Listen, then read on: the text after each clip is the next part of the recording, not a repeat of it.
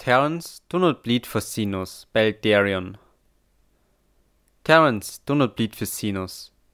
It's a simple truth known far and wide within the galaxy, and one few bother to question. The primordial species had established itself as a new power in relatively recent times, but preferred to keep out of the affairs of the wider galaxy. It was difficult to understand at first, with theories ranging from a widespread punker complex to the leaders being subject to the whims and wishes of the subjects. Whatever the case, it became an ingrained truth of the diplomatic world that should you find yourself in war, don't bother turning to the Terrans, for they will not send meaningful aid. Diplomatic and economic sanctions for sure, war material for a price, but troops, no. Terrans do not bleed for Xenos. It suited us well. We had the honor of being the species' first contact, and their isolationist and neutral policies have allowed us to keep friendly relations ever since without issue. In return, they've proven to be valuable trading partners, diplomatic allies, and dear friends. But then, war came to our doorstep. The Rwandans had been on a campaign of war and conquest, and we were next on their list of targets to annex.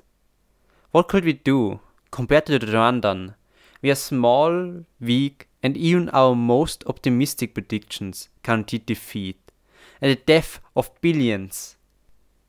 But the ultimatum came, and the rotation we were given to decide was the longest in our history.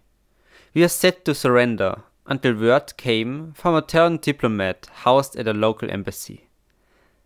Terra will guarantee our independence. Shock ravaged our system. We had not asked for assistance, nor did we expect it. Yet it was promised. Perhaps they knew that they were next after us. Still, doubt gripped our thoughts, for how could we be sure this was no more than a paper shield? A bluff by Terra to save face on the galactic stage? After all, Terrans do not bleed for Xenos. If nothing else, the announcement gave the Rwandan pause for thought and gave us time to convene and consider our options. Terran assistance will give us a chance, enough perhaps to fight the Rwandans to a standstill and sue for a wide peace. Was it hope for our people, or only that of a fool? The new deadline ended, and an answer was demanded. We gazed at the Rwandan at our front. We looked at Terra at our back. Only one answer could be given: no. As threatened, the Rwandan declared war upon us, and as promised, Terra declared war upon the Rwandan. When news broke that the Terrans had kept their word, we were filled with the determination of heroes of old. But Terra is a slow leviathan, and it needed time to mobilize. The early stages of the war were hard on our people. Our cities ruined, our planets ravaged, and our people killed. We fought alone all the same, hoping that Terra would soon arrive. And they did. Thousands at first, token expeditionary forces to prove their commitment and to boost our morale. They weren't nearly enough to turn the tide, but they breathed them hard there on Terra, and every one of them fought with the strength and ferocity of 10 Rwandans, and for the first time ever, Terrans bled for Xenos. The more of our territories fell, the more Terrans joined the fight. Soon enough, no more worlds fell before the Rwandan march. No more cities were taken. Not 1 inch more was given. It was now our turn.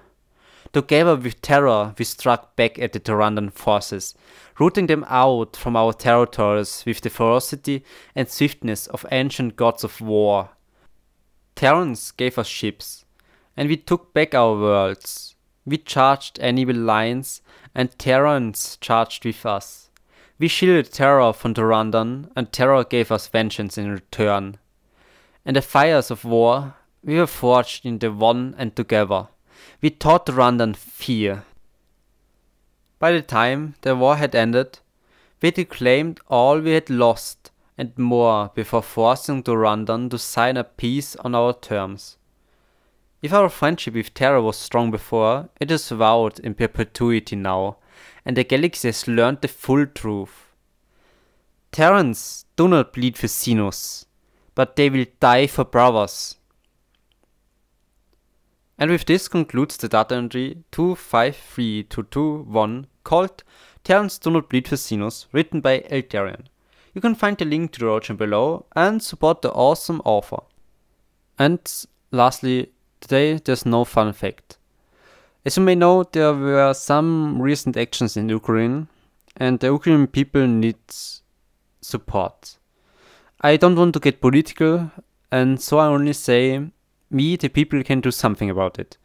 Not in the sense of proactively going to protests, no, rather donating small amounts of money to some humanitarian organizations like the Ukrainian Red Cross. In the video description there's a link to the Ukrainian Red Cross where you can donate small amounts of money, and every penny helps. If not, then that's still okay. I wish you good health and stay healthy, sentient beings. Bye.